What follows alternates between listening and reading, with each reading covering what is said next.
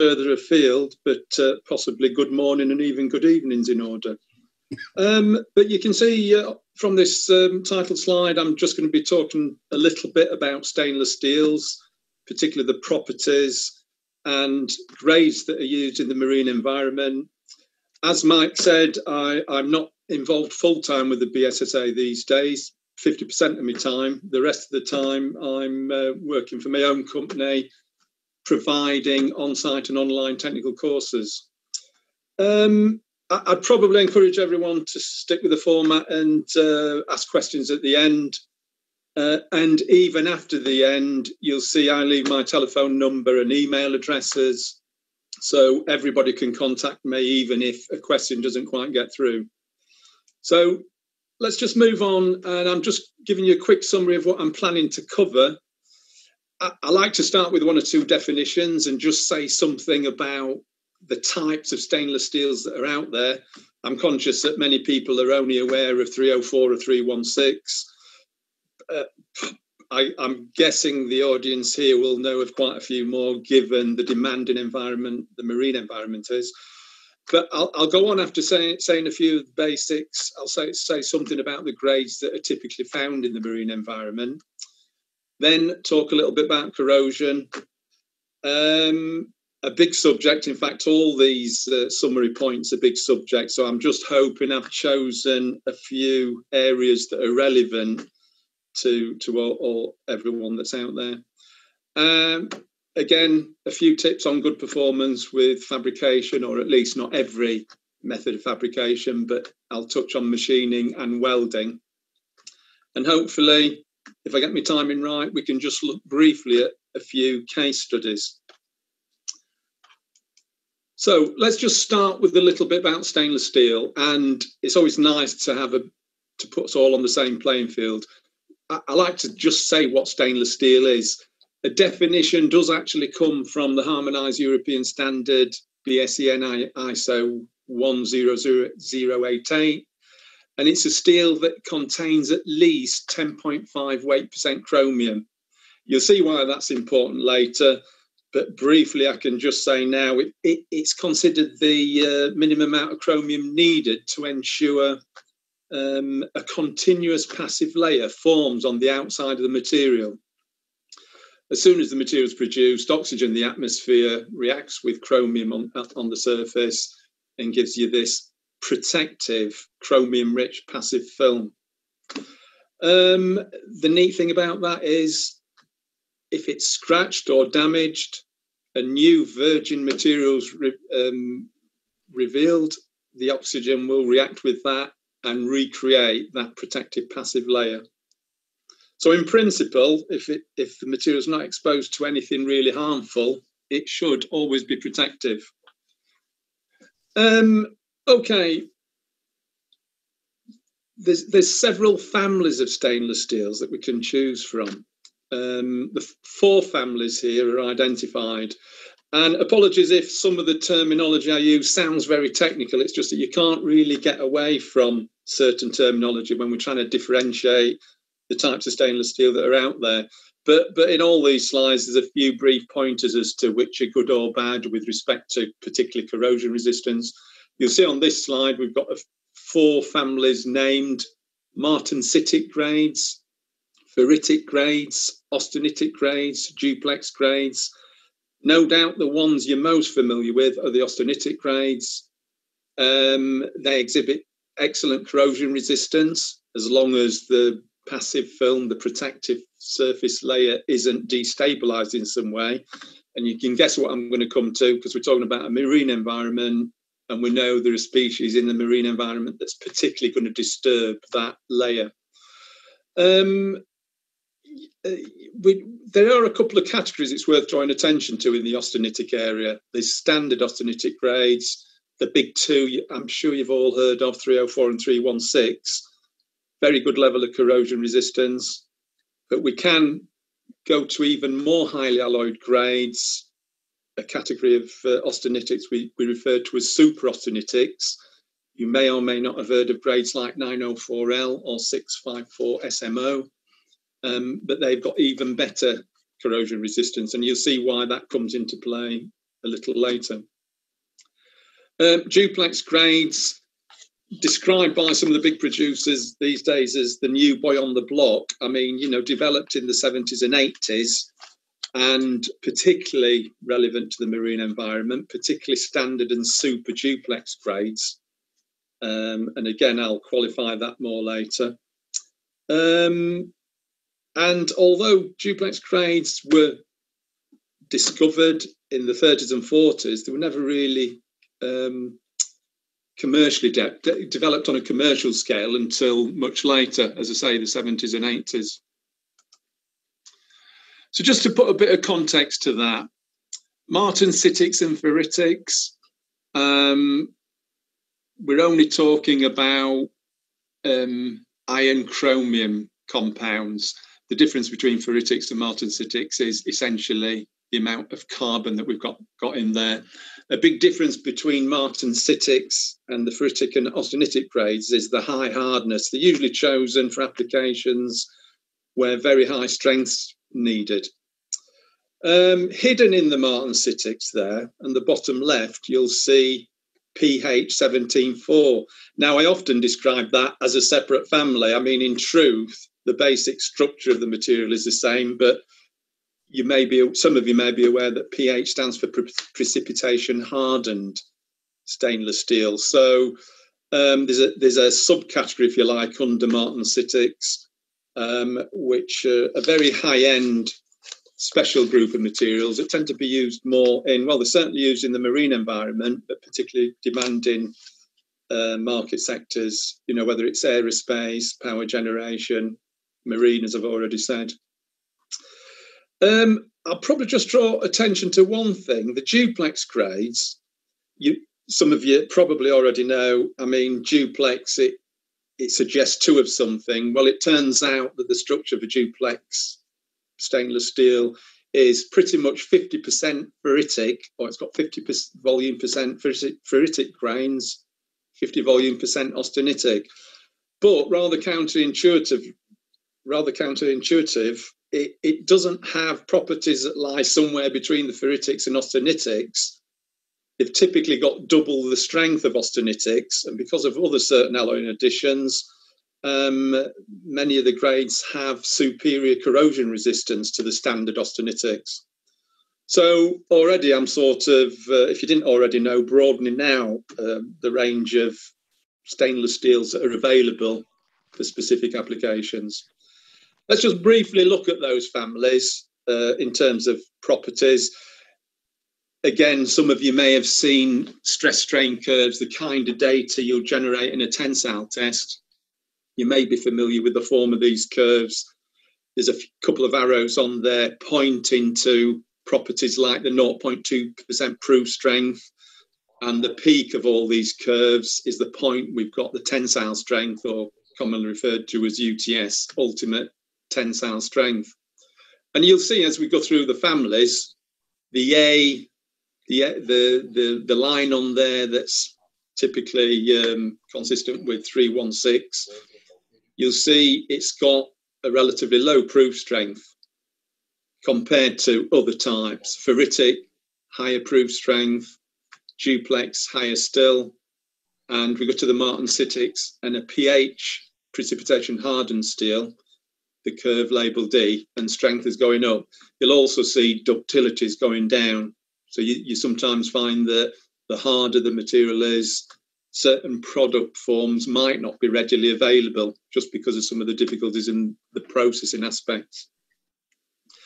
And very quickly, another pertinent point is ductile brittle transition. I'm not going to go through in great detail on the slides because they're all points you can pick up to me at your leisure, whether it's at the end of this presentation or at any time. Because one thing about the BSSA, we do have a technical advisory service, and it's free, so you can ring or email anytime you want. But the point on this slide, you'll see that all those families, with the exception of the austenitic, the origin band, they all have a big interruption in this plot that shows impact toughness versus temperature. So if if we're talking about any applications that where components are exposed to very low temperatures, there's only one family you're going to select the material grade from, and it's going to be an austenitic. Of course, duplex grades, you know, have transitions going from behaviour that's essentially ductile to brittle at fairly low temperatures, you know, minus 50 and lower. So that's not really going to trouble us. You know, it's not going to prevent us selecting those in certain marine applications. Okay, let's move on. A sort of snapshot of the volumes of the different families or types of stainless steel that are out there. You'll immediately see from this bulleted list that most of what's out there in terms of volume, and because the densities don't change significantly across these types, whether we're talking about mass or volume, most of what's out there is austenitic, 70%. Ferritic, the next big type, certainly not that prevalent in the marine sort of area, 20%. But the more sort of specialist materials like duplex, precipitation hardened, martensitic grades that are chosen specifically for a very favourable property, in terms of volume that's used, significantly lower. But that's not to underplay their importance. It's just that they've been tended to have been developed for specific applications. Duplex, not least for certain grades, super duplex grades for subsea applications. And to some, it might seem a little bit academic, showing how the structures vary. But the reason I sort of always include this slide is I draw attention to the fact that when we're talking about a different type of stainless steel, whether it's austenitic, ferritic or duplex, the reason the properties, the physical properties and the mechanical properties are all different is because each type has a very different crystal structure. The metallography of the material looks very different. You know, we can talk about ball and stick models of atoms, not so important, but it's fundamental just from the point of view of knowing that that's the thing that actually impacts the properties. Okay, grades used in a marine environment. I'll probably throw in one or two anecdotal points that come from lots of inquiries we get. We regularly get inquiries of, you know, what grade of stainless steel should I use on a building as a panel that's exposed to the coast, or I'm wanting to fix something on the deck of my boat and I'm thinking of using this grade. Well, there's certain starting grades that when it comes to marine atmospheres. But I'll just take a step back and just say something about the marine environment, because you'll see later I'll make a comment about this phrase, marine grade stainless steel. It's not a particular phrase I like, and I'll explain that a little bit more later. But if we just look at the basic composition, say, of seawater, we immediately see there's a lot of salts in there, not just sodium chloride, but other metal salts. Those salts are obviously very significant because the conductivity of seawater goes up, and corrosion is driven by electrochemistry, by electrochemical reactions. And if the conductivity goes up, the corrosion currents go up. So reactions that are at the base of corrosion are actually driven harder just because of that conductivity. To put it in perspective, deionized water has got a conductivity about 1/1,000,000th of seawater.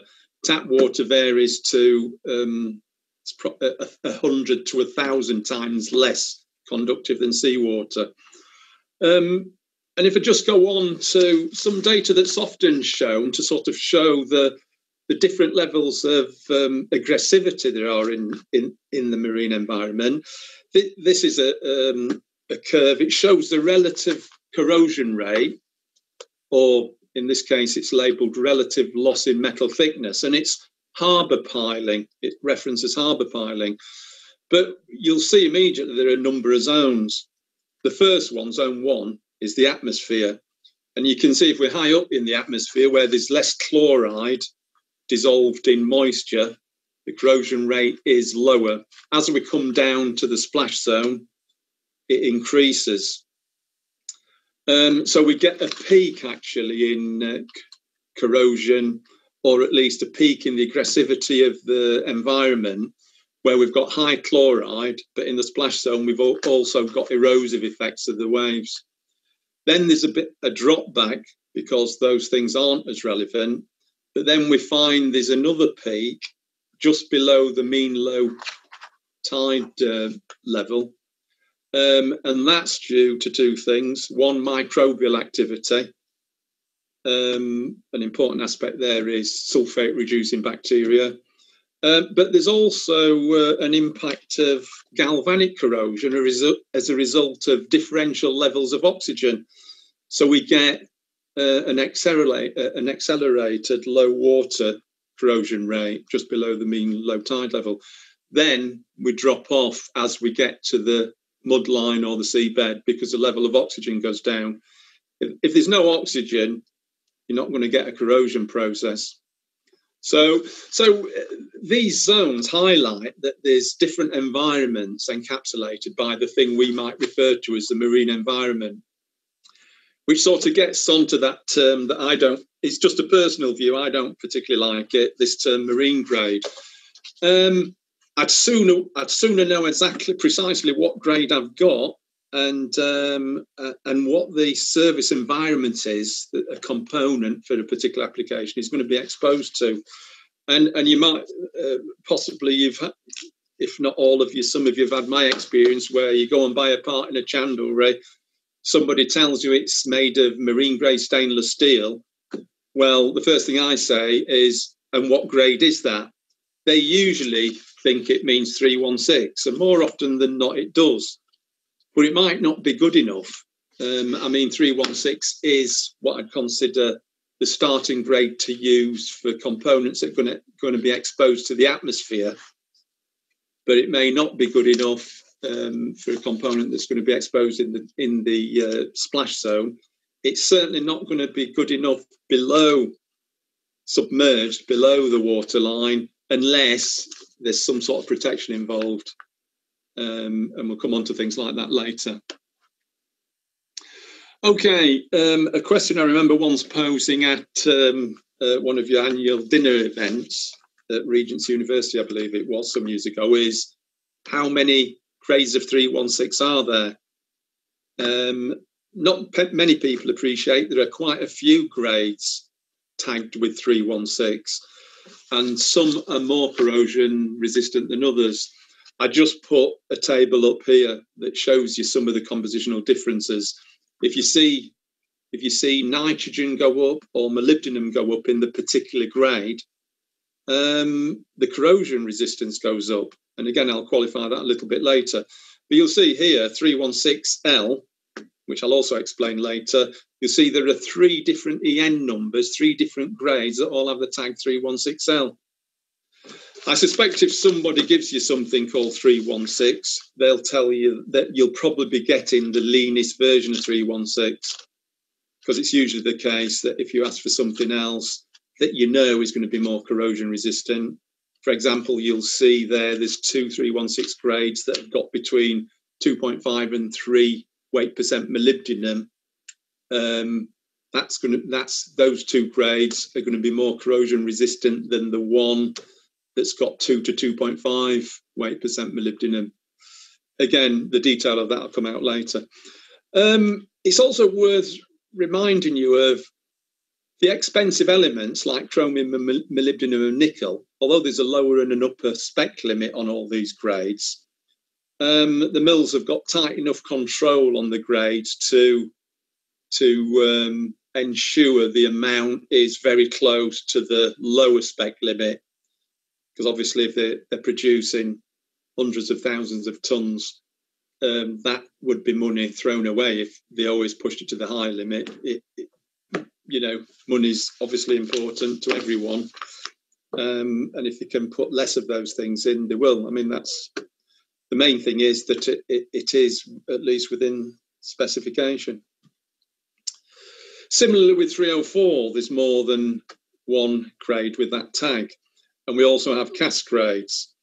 I'll quickly say that if someone asks me about what grade this a component should be made from in a marine environment, and I'm talking about a marine atmosphere, unless somebody's not the least bit bothered about aesthetics and it's not a safety critical component, I wouldn't generally recommend 304.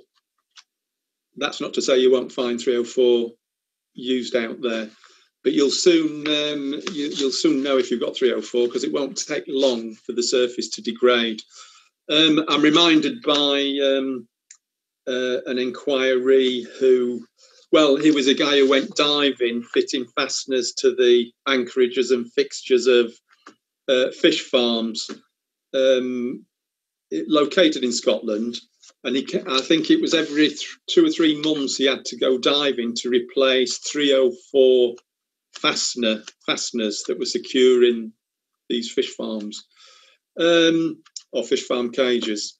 And he was asking me if there was something better. And obviously 304, I wouldn't consider it the best material to choose for an atmosphere, never mind subsea. And there are always grades to cope with the environment, but you've just got to have a little bit of awareness sometimes of what mechanisms can undermine performance, and what grades would be fit for purpose for that particular environment. So just to actually label a few grades that some I've no doubt you will be well familiar with, and some maybe not, and where we'd start using them. 316, I've already said, a marine atmosphere. As soon as it comes in contact with seawater, assuming it's an application where protection by sacrificial anodes or even impressed current techniques is viable. And it says there, the middle section, you know, if we're talking about hull-mounted equipment, impellers, prop shafts, we would have to protect those materials. 316. Well, to put it in perspective, I didn't draw attention to the chloride in seawater earlier on the slide, but there's pretty much 3.5 grams of sodium chloride in every litre of seawater, which means the ppm is 35,000 ppm chloride typically in seawater. And 316 would only be recommended normally in environments that have got not more than about 1,000 ppm chloride. So immediately you know you're testing the material if you're just immersing it in seawater, hence the need for galvanic protection, but not just on 316, on a significantly more corrosion resistant material like 2205, which is referred to as standard duplex and used in prop shafts, for example, that would need protecting too.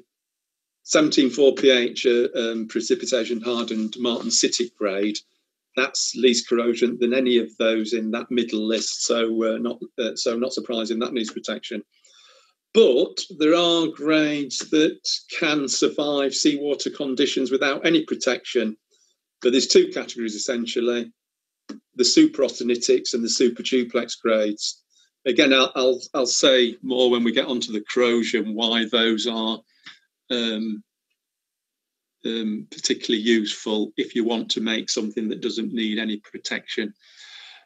So, I mean, I've already alluded to the fact that grades can corrode, but it's just worth making the point that the important thing is understanding the steady state operating conditions and then knowing which grades are can deal with that operating environment, and knowing what deviations there might be, you know, the extremes of conditions that the material is going to be exposed to, and indeed changes that might occur over time. I mean, we're often asked to recommend a grade for a particular application that will last 20 years, 50 years, even 100 years. And although we can tick a certain number of bases, one thing I usually say is Could you give me an idea how the environment might change over that time? I mean, nobody usually can, and often people come to the conclusion, well, okay, let's pick the best grade we think will be fit for purpose now, and in 100 years' time we won't have to worry about it anyway because we won't be here. A little bit of a glib comment, but sometimes if you have to choose something, particularly if it's a safety critical part, you don't know how things are going to turn out in the future. It may be worth considering over-engineering the thing from a material selection point of view. I don't usually advise that because there's usually an answer once all the facts are in. Anyhow, just a point about stainless steels do corrode. I know probably everyone listening does appreciate that, but we're quite regularly faced with people saying, I bought this stainless steel, I used it for that, and it's corroding. It can't be stainless steel. Well, every engineering metal corrodes. It's just about understanding what the conditions are that are going to bring about some level of corrosion. Well, let's look a little bit more at corrosion itself then. Some of the mechanisms, and there isn't really time to go through everything. So I've sort of chosen the rather common corrosion mechanisms. Uniform corrosion I can quickly deal with in the context of stainless steels, but I'll focus more on pitting, crevice and galvanic corrosion. I mean, if anyone wants to come back to me at any time, whether it's right at the end of this presentation or by email through BSSA, you can raise any corrosion mechanisms or issues with me or my job share partner, Dr. John Butler. So even if you email me, it could be my colleague that comes back to you. You can raise any of these areas with us at any time. So I'm going to deal with just the three that I mentioned mainly, but I'll just mention something about uniform corrosion first. I mean, as far as uniform corrosion is concerned, it's the chromium that is a big factor in preventing it. You'll see this plot just shows you a plot of corrosion rate. I'm not going into the details of how these corrosion rates are being measured, but it's corrosion rate versus chromium content. And you'll see that cutoff, 10.58% chromium, which I said was a minimum amount that had to be in a steel we call stainless steel. You'll see that anything below that, so if we're at the mild steel end or low carbon steel end, where we may have no chromium or only 1 or 2 weight%, you can see the chromium, the corrosion rates are very high. But as soon as we start adding chromium, as soon as we're at about 2 or 3 weight%, the corrosion rates drop quite dramatically. You can see that above 10.5, we're pretty much plateaued.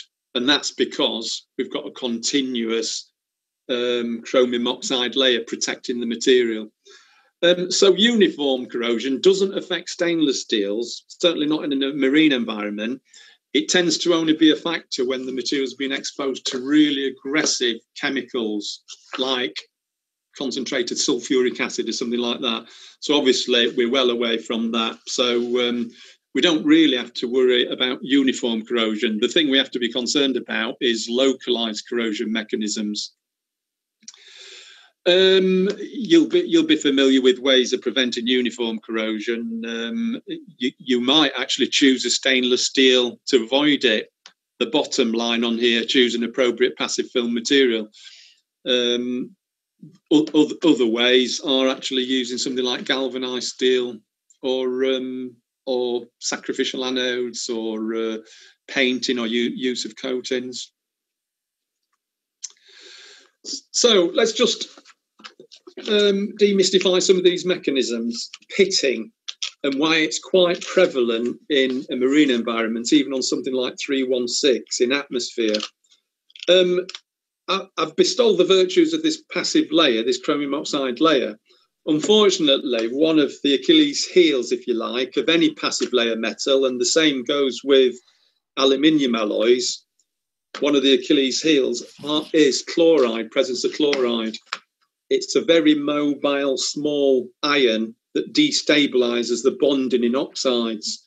So it causes that nice protective chromium oxide layer to break down. And as soon as it breaks down, the corrosion mechanism itself, or the electrochemistry that's operative, once that protective layer is broken down, actually produces hydrochloric acid in the pit that occurs. And as the pit develops, the concentration of hydrochloric acid gets stronger. So actually, the pitting can rapidly accelerate. Now, a monolithic component, you might be able to live with it, but if it's something like a tube carrying some liquid and the tube wall's breached, well, that's it. The component that, certain components would need replacing straight away. So chloride and pitting and stainless steel's quite a prevalent thing, unless you choose a grade that's particularly resistant to it. Now, this next slide just identifies something we call the PREN number, or the pitting resistance equivalent number. The bottom line is the higher that number, the more resistant to pitting the stainless steel grade is. As a sort of fairly arbitrary rule, if the pitting, the PREN number is above about 22-ish, you're in a reasonable position for exposure to the atmosphere. So there's that dashed line there, the lower blue dashed line, just shows you that 316 is above that line, 304 is beneath it.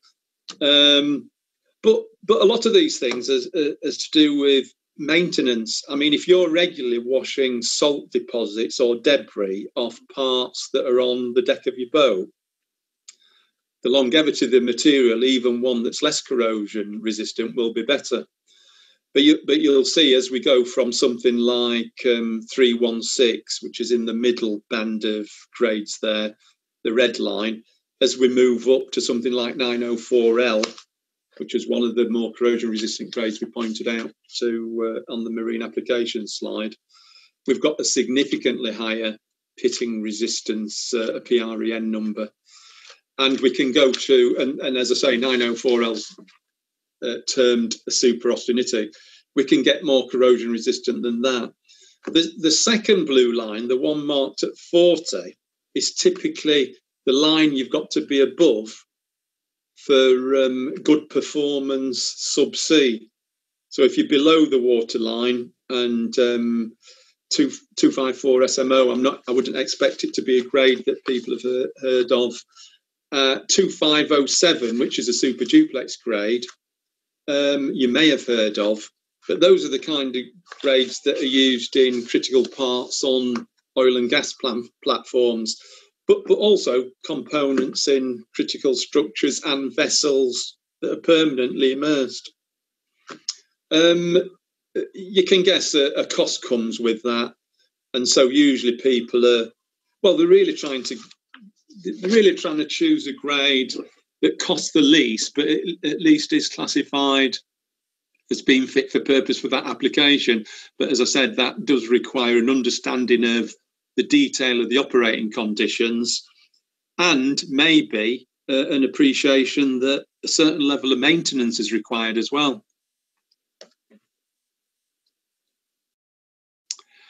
Another metric that goes with the PREN number, or the pitting resistance equivalent number, is the critical pitting temperature. That's the temperature below which you won't get pitting.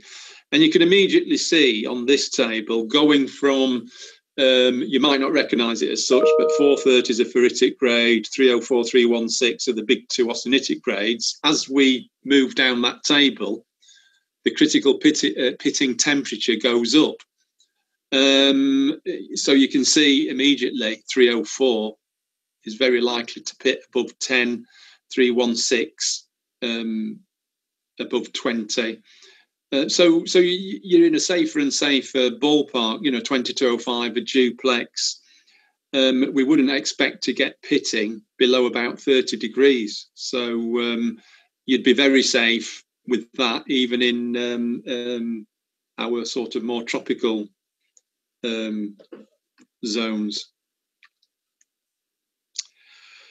Ways to prevent pitting. Well, Obviously, chloride. I think I particularly mentioned chloride, and I mentioned the level, the maximum level we'd expect 316 to perform well at, and that's 1,000.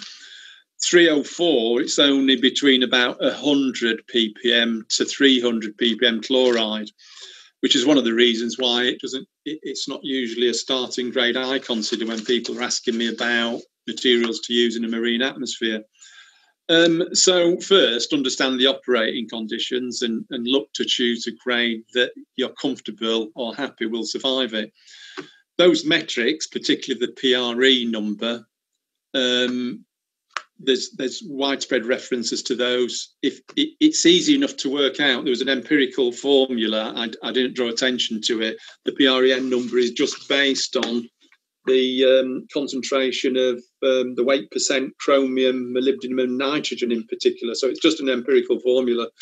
The numbers themselves for all the grades that are out there to choose from, easily referenced.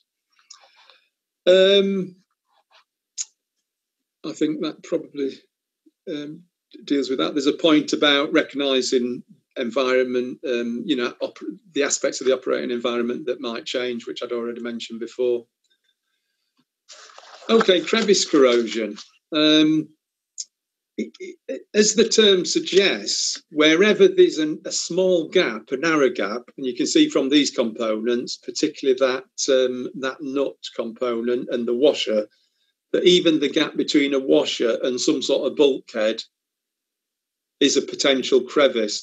I mean, a definition of a crevice really is a gap that's got an aspect ratio such that a microenvironment can develop in that gap that's different to the external environment. Unfortunately, when you get gaps like that, very quickly those gaps get filled with dirt or debris. If you add chloride in there, you very quickly end up with an environment where oxygen can't readily diffuse to the stainless surface, so the passive layer breaks down. Add in chloride, that accelerates the whole process, and it doesn't usually take long before some level of corrosion occurs. You'll see that the other two examples, a huge area corroded away under a flange, and a huge part of the load-bearing cross-section of a bolt, both of which you wouldn't see, the flange or the bolt, you wouldn't see the damage until something critical happened, either the pipes leaking some noxious liquid or the bolt, whatever structure it's supporting, collapses. So you'll see in certain cases, it's very wise to sort of understand these things, the operating conditions, whether there's a risk of these corrosion mechanisms, and choose material that will combat, well, at least help you to mitigate the risks. Ways of preventing crevice corrosion. Well, again, we can choose the right material that's fit for purpose that we know is very crevice corrosion resistant. There are other ways of preventing crevice corrosion, not least if we're talking about a fastener. We could use compressible washers that really just fill the gap or close the gap, just prevent there being a gap in the first place. Yeah, I'll move on because I'm aware I'm a little bit behind, so I want to catch up some ground. Galvanic corrosion, again, this is a very simplified list of metals in order of the most anodic to most cathodic. And there's a few simple rules. Avoid putting different metals together because different metals in contact generate a voltage between them. Now, in the list, the further away two metals are, the bigger the voltage that's generated, which bigger voltage means ultimately if those materials are in contact with an electrolyte, and there's always an electrolyte, there's always water around, even if you can't see it. We know there's plenty of water in a marine environment, but even inside a building, you'll always have layers of water, maybe a few molecules thick that you can't see, but there's always a means for current to flow. So one rule of thumb might be avoid putting two dissimilar metals together. Obviously, you can't always do that. So where you can't, you try and choose metals that are close together in the series, because if they're closer together, the voltage across the junction of the two metals will be smaller, so that any currents that flow will be lower and be driving the corrosion process lesser, if you like. I've already mentioned some of the ways of avoiding it, but there's just a footnote here about galvanized steel, which will suffer corrosion too. I mean, the zinc's on galvanized material. I think many will appreciate it's there as a sacrificial anode. It corrodes at the expense of the steel it's covering, usually plain carbon steel. But if it's damaged, there'll be a local area where it's not protecting the steel. Or what do we do with cut ends? Often galvanized material is cut, and we can paint it, yes, but paints themselves can degrade. There's always answers to the questions, and I can't always give a specific answer. I just talk in generalities until someone says, well, this is a situation, how can I sort of mitigate the risk of some type of corrosion occurring in this situation? The other thing is that when zinc corrodes, that zinc can get in the aquifer, or a aquifer, and that can produce its own toxicity issues.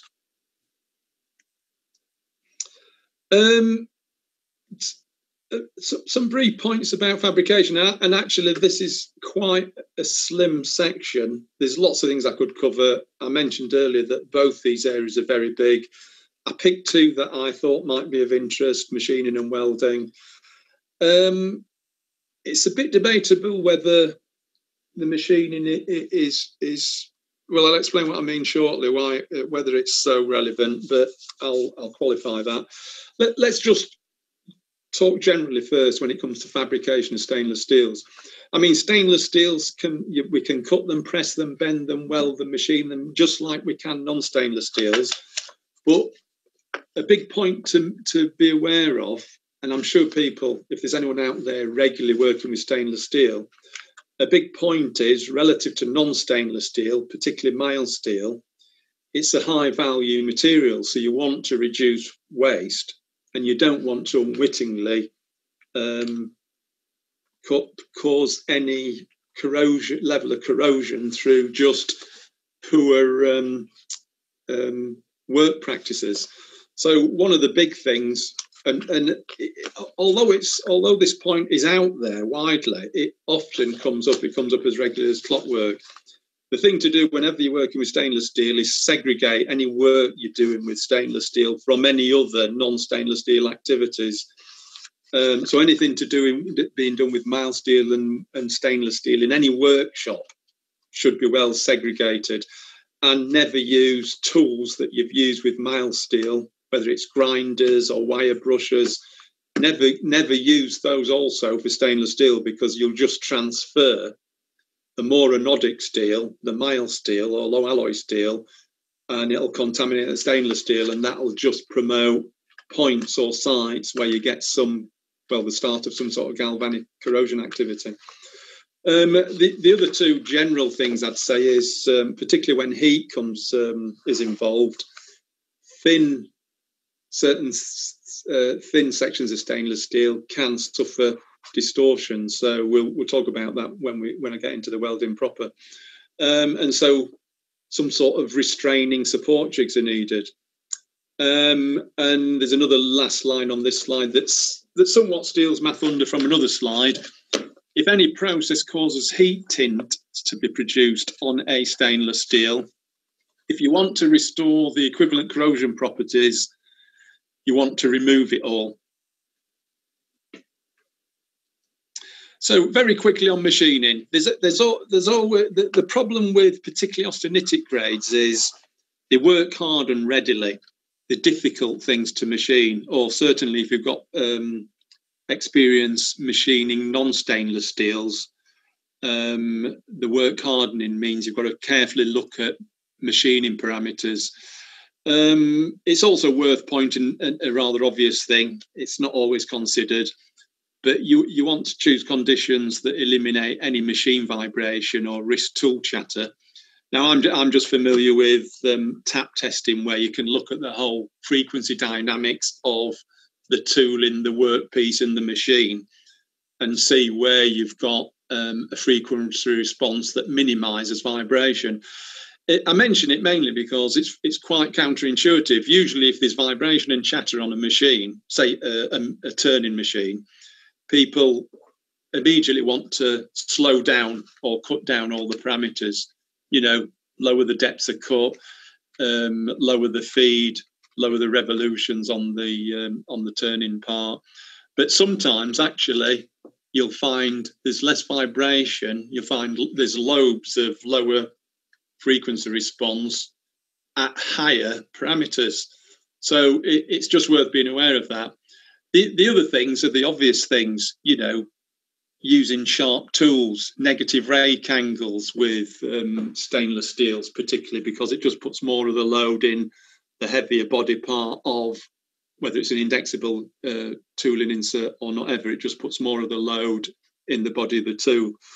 And lubrication, you know, I'm sure any machinist out there will be familiar with lubrication, cuts down cutting forces. And very quickly, there's two slides that just point to there's always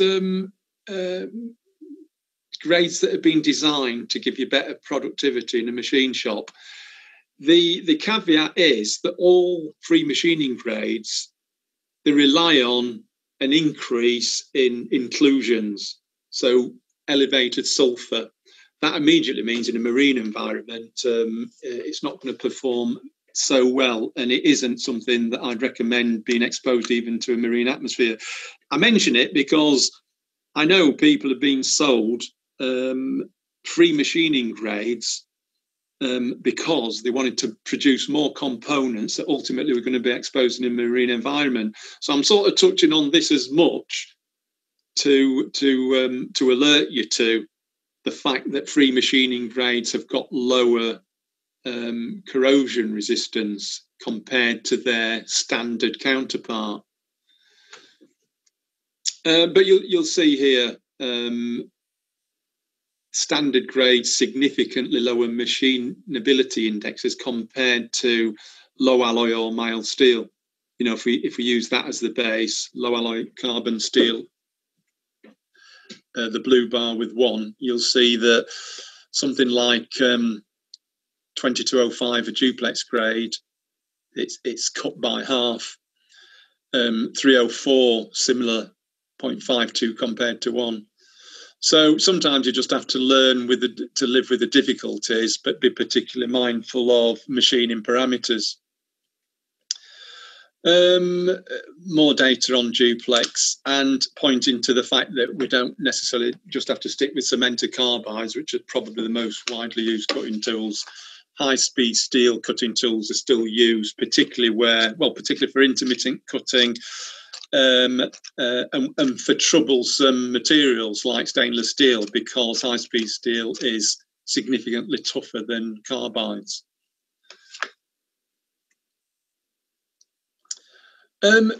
Let's just look at briefly at welding, and I'm just looking at the time, and I'm conscious. I'm just going to touch on 2 problem areas, as well as saying what's good about welding stainless steel, or a particular family like the austenitics.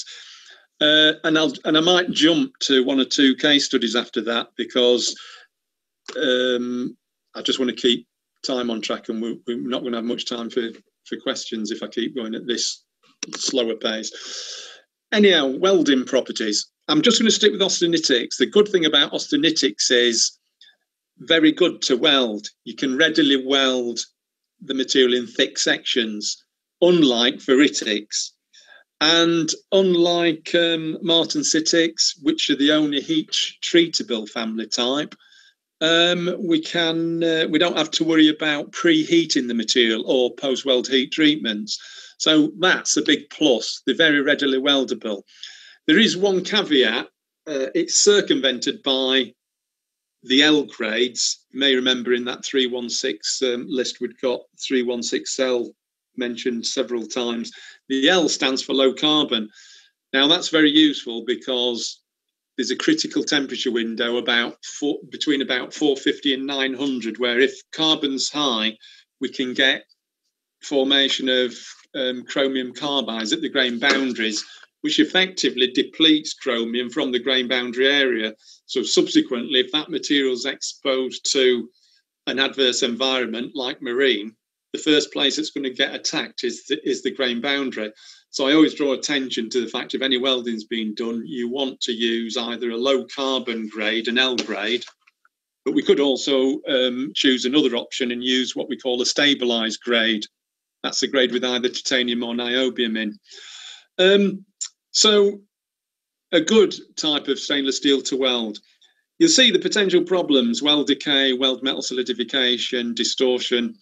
Let me quickly go to the weld decay because it touches on the sensitization issue that I just said.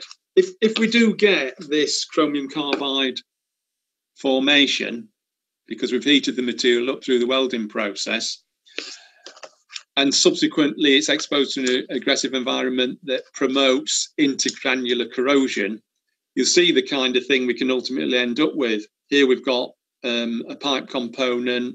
The heat affected zone has just become eaten away because the grain boundaries have been attacked and the grains have essentially fallen out. This is a schematic and a photograph of a real surface that actually was sensitized or was subject to conditions that promoted intergranular corrosion. So, you know, we know about it. It's widely known. People still make the errors, but it's very easily dealt with. We either use low carbon grades, so there's not enough carbon to combine with the chromium cause that problem, or we use a stabilized grade. That's a grade that's either got titanium or niobium in it. And the reason that helps is titanium and niobium have got a higher affinity for carbon than chromium. So they combine with the carbon and and the chromium's left intact at the grain boundary. So essentially, there's no depletion of chromium at grain boundaries. One other quick thing before I jump to a couple of case studies. I might just stick with one case study because I've done rather poorly with time. Weld metal solidification cracking. It often occurs as a result of presence of impurities like sulfur and phosphorus. Now, a key point is, particularly when we're welding austenitics, it's an advantage to actually choose a filler metal or conditions that actually give rise to a little bit of ferrite in the weld seam. The reason is the ferrite's got a higher solubility for things like sulfur and phosphorus, so it acts as a kind of sink, if you like, and those deleterious kind of elements are removed. If you don't have that, sometimes you can have low melting point glassy phases that combine sulfur and phosphorus, just segregating at grain boundaries, and if that happens, you just have very weak grain boundaries. So weak that just on cooling you can develop cracks in the weld seam before you've even put the material to an application. So there are things to look out for. I'm deliberately going to jump now. A quick point about effective heating. If you've got any sort of discoloration at a weld seam, what you know you've got is a thick chromium oxide layer beneath which you've got parent metal that's depleted in chromium. So you know that if that material was subsequently exposed in an aggressive environment like a marine environment, chloride is going to get to that depleted parent surface, the parent surface depleted of chromium. So it'll perform much worse than it otherwise would. I'm going to jump through there. I'm just going to deal with a couple of case studies. This is probably something you've seen many times on boats you've inspected. Jubilee clip rusting away. You might regard this partly a combination of poor choice of materials or poor maintenance. Interestingly, that Jubilee clip, for example, it looks like it's a galvanized material because you've got a lot of white powderous deposit on it, which is synonymous with zinc corroding. I'm sure your advice, or many people's advice out there, would be use stainless steel Jubilee clips. I'd certainly be expecting people to recommend 316 Jubilee clips, but again, if this is Jubilee clip on a gas hose hidden behind a galley cooker, if you never look there, you're never going to see what's happening. But given it's a critical part, you don't want the gas pipe to be leaking. Simple maintenance can solve a lot of problems. Washing things off, checking if there's any sign of degradation. If you've chosen a cheaper material, at least be ready to replace it. I mean, interestingly, there's what looks to be a stainless steel head there next to the heavily corroded nut on the Jubilee clip. And obviously that's getting covered with debris. You can even see the beginnings of tarnishing on the inside of that. But it looks a little bit of a horrible situation to me, and it's certainly something you'd want to take the right measures to avoid, I think. I'm going to skip that one. I'm just going to jump to which potentially I'd argue is more serious. Crevice corrosion. The other one, an example of galvanic corrosion. You could argue poor choice of materials, poor practices as far as inspection and maintenance is concerned. This is a crevice caused by poor fitment of a propeller on the prop shaft. You can see the keyway, and you can see what's happened for the poorly positioned or wrongly positioned prop.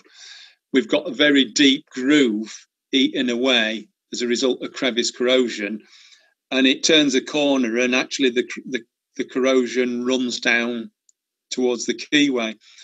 So, potentially quite serious, because whenever you get corrosion like pit features or crevices, particularly if it's a load-bearing part, those features act as stress raisers. The next thing you'll find is you've got fatigue cracks growing. Although this hasn't cracked apart, you wouldn't want to ever run the risk of things like that. So again, I guess really it's about poor practice and maintenance. If you take your boat out once a year, you'd expect to pick up on things like this, but I'm conscious that lots of people do neglect to even look at things, or boats are left sitting in the water for many many years in some cases. I better quickly wind up there, because I'm just on the hour and I think I've sort of breached your routine. But I'll just draw attention to two slides. One is courses that I run and BSSA runs. You can read them at your leisure.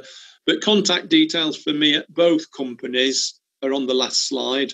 So you can contact me whenever, or my colleague, if it's about issues to do with stainless steel. And anything else, really. I mean, we'll either know the answer quickly or we won't. So thanks for listening, and very sorry I've sort of took up a bit too much of the time, but I'll pass over to you then, Mike.